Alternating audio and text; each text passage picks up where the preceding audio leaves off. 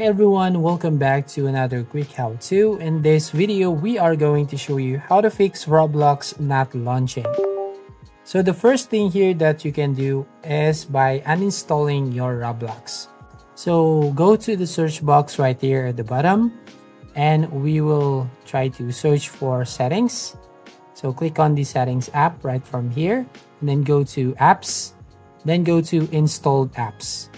Now from here, you want to go to the search box and type Roblox. So basically, we just need to uninstall this app first. Now the second step here that we're going to do is by going to the Roblox folder. So go to the search box right here at the bottom. So we're going to type right here percentage local app data percentage. Now once you type this, so just click on this file folder right from here, and then basically you just need to search for Roblox folder and you just have to delete this folder.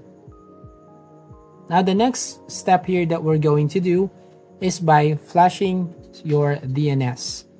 So to do that, you just need to go back to home screen, go to search box and type CMD, then click on this run as administrator. So you just need to type the command prompt right here. So you can just copy and paste it on your CMD. So just need to first type the first one here. So ipconfig space / flush DNS and click on this enter. Now we will try to type the second one. So ipconfig space / and then release, then click enter. Now the third one here, ipconfig space / renew, and then click enter. Now on the fourth command prompt here, so netsh, going to type netsh space int space IP space reset, so click enter. Then the last one here is netsh space winsock space reset.